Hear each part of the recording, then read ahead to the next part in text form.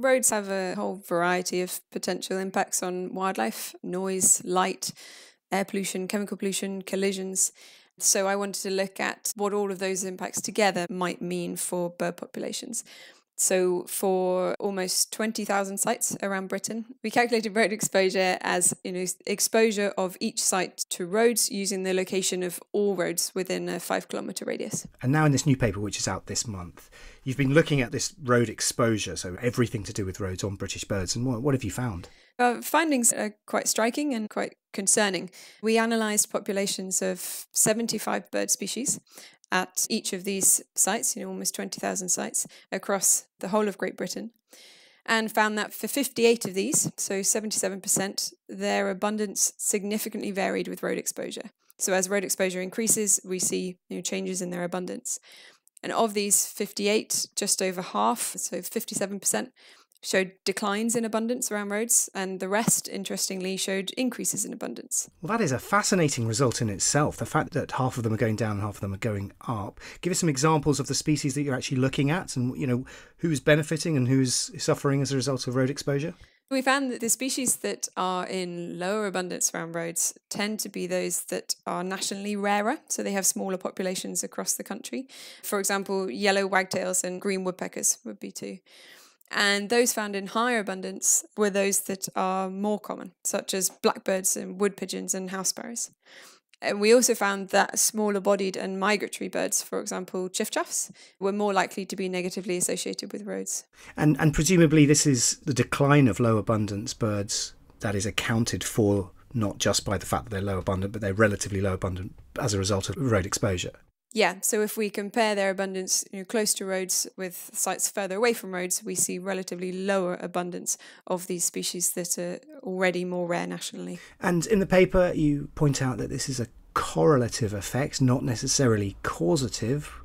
Just talk about that for a minute. Yeah, so what we have done is looked at, where are the roads, where are the birds, and are there patterns here? Which, yes, there are, but it would need further work to prove a causal link. So are the changes in bird populations directly because of the roads? So what we can show here is that bird abundances do differ around roads, but you'd need more work to really prove that that is a cause. So, for example, if you were to do some research around areas where roads have closed or opened, or where traffic levels have varied more or less, then you could start to say more that this is clearly causal. But some of that work has been done in other places around the world. There have been other studies that have done that sort of work, so we can be fairly confident that roads do have an effect on wildlife and birds, and that is most likely what's coming through in our research as well. Right, but it's not necessarily negative overall. It's negative for some groups of birds and not others. Can you just unpick some of the numbers for us? How many species of British birds did you actually look at? So we looked at 75 species and found 77% change significantly in abundance, with just over half showing declines in abundance and the rest showing increases in abundance. So two examples, one species that we found in increased abundance around road is bullfinches, and we find their abundance was around 23% higher next to a road than in an area far away from roads. Conversely, meadow pipit was a species that was found in reduced abundance near roads, and its abundance was around about 21% lower next to a road compared to away from a road. So can you actually give us some insight or speculate on why roads can be both negative and beneficial to different bird species? One of the most important factors, we believe, particularly for birds, is the noise. So you'll know from walking alongside a busy road, it's extremely loud, and this noise travels a long way. You have to go quite far from a road to not be able to hear it. For birds, this noise disrupts their communication and their ability to defend territories, attract mates, communicate with their own offspring. And it also reduces their ability to detect prey or predators, which results in them having to be more vigilant. So, they're looking around more, which decreases their ability to then feed. So coming back to our results, the birds that are found in lower abundance around roads, this could be because their survival or breeding success is actually reduced around roads, or it could be that they are choosing to avoid areas around roads because they can't tolerate the disturbance. And that these species tend to be nationally rarer could mean that roads directly affect their populations, or it could be that they have a reduced ability to adapt to humans in general, which has led to them being both in reduced abundance and also leads them to avoid roads. Birds that are found in higher abundance around roads, however, it may be that they directly benefit from the road. The roads produce grit, heat, food in the form of roadkill, and perches in the form of power lines and fences that tend to run alongside roads. However, it's more likely, I think, that they are probably attracted to the roadside to use the habitat. So we have very few areas of trees, shrubs, hedgerows in Britain, and much of this is alongside roads. So species that can tolerate the disturbance of roads, it would make sense if they're attracted to this habitat. And they may also benefit from the reduced competition due to the lack of rarer species. Importantly, these species may then still suffer the impacts of roads. We know that blackbirds and house sparrows, for example, have high rates of roadkill, but it would appear that overall they're better able to exist near roads than rarer species. And we know that the density of roads in the UK is incredibly high. Does the size of the roads or the volume of traffic have an effect on the birds? Yeah, so we have around 246,000 miles of roads in Britain, and about 87% of these are minor roads, so country roads, B roads and C roads.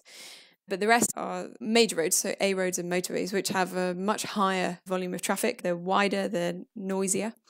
And I did a sub-analysis looking at how some bird species vary around these roads and found that there were far more negative associations. So 81% of species were negatively associated with major road exposure, which suggests that even for those species that can tolerate the disturbance of being around minor roads, there are thresholds of disturbance beyond which the benefits of being around a road are outweighed by the costs. And that density must have a significant effect on the distance of the effect of the road, how far it can spread, because there isn't that much territory in this country which is a long way from a road.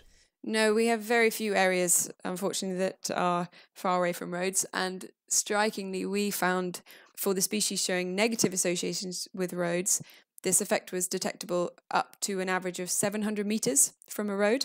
If we look at the whole of Great Britain, over 70% is within 700 metres of a road. In addition, if we look at protected areas, so SSIs and nature reserves, over 40% of the total area of them is also within 700 metres of a road. And the SSI being a site of special scientific interest. Scientific interest. Okay, yeah. Now, what do you think is happening here? Because this looks like selection towards common bird species and away from rare and small ones. What do you think is going on? So it would seem that roads are disproportionately disadvantaging species that are already rare and perhaps benefiting more common species. This may be because the species that are already rare nationally are rare because they cannot tolerate human disturbance that well, as where the species that are doing better, so pigeons, for example, blackbirds, they are perhaps doing better because they can cope more with human disturbance and the changes that we have caused around the country. So that roads may be benefiting some species at the expense of others, may be leading to what we call simplification of bird communities. So just like in cities, when we see some species like jackdaws and pigeons everywhere, but far fewer unusual birds, perhaps roads are having a similar effect. And this has also been identified as a response to climate change. And there's some evidence to suggest that warming environments benefit already common species at the expense of others. And just to go back to the beginning, you were talking about how this is road exposure, not just noise. But how much of this do you think is down to noise itself? From other studies that have been done around the world, I would expect that a lot of what we're seeing is responses to noise, particularly given the distances from roads at which we're detecting these possible effects. Collisions do have impacts on some species, so buzzards, barn owls, they can suffer quite high rates of collisions. But for most bird species, it's more likely to be the noise that's having an impact. And in my mind, it's the noise that we should be looking to tackle when we think about mitigation of roads. So how would we do that? What sort of action could be taken to mitigate against the declining bird populations and also noise that's generated by roads? So there are quite a few things that can be done. One example is to change the road surface slightly. Obviously, there's a plan in the UK to switch to electric vehicles. And this will reduce the noise coming from vehicle engines. But actually, particular high speeds, most of the noise coming from cars is from the interaction between tyres and the road surface. It's not from the engine. So by changing the road surface slightly, for example, using a smaller aggregate material or adding rubber to the road surface, that can reduce the noise quite significantly. Also, noise barriers can be used, but these have to be used carefully so as to not increase the fragmentation impacts of roads, so stopping terrestrial species from crossing the roads. So they want to be done in combination with underpasses or bridges. Thick tree lines can be used to reduce the noise as well.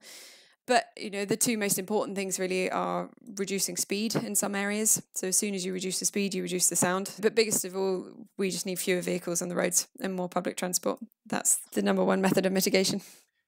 Sophia Cook from Cambridge University, whose PhD Viva is in 4 days' time, if you're listening live. So good luck to Sophia. Though, given the quality of her research, she's been on Inside Science twice now. I'm pretty sure she's going to be Dr. Sophia Cook by this time next week.